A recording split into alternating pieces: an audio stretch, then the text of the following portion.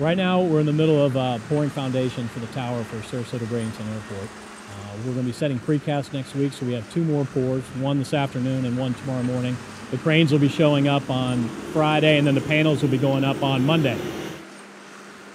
So in the back there, where you're seeing the foundation, it's a 131-foot tower. It's the new air traffic control tower for Sarasota-Bradenton Airport. And then right here, where you can see they're pouring foundations, it's the base building and support services for the tower.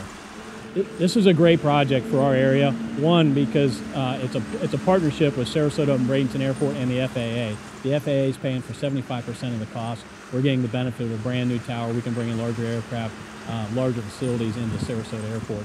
Right now, the current tower is on the other side of the airport. When we're completed here, we'll demo the existing tower, and that'll open up more space for industrial development on the airport's behalf.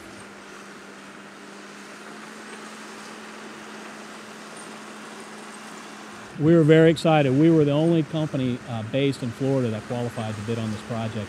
The rest of the companies were from around the country.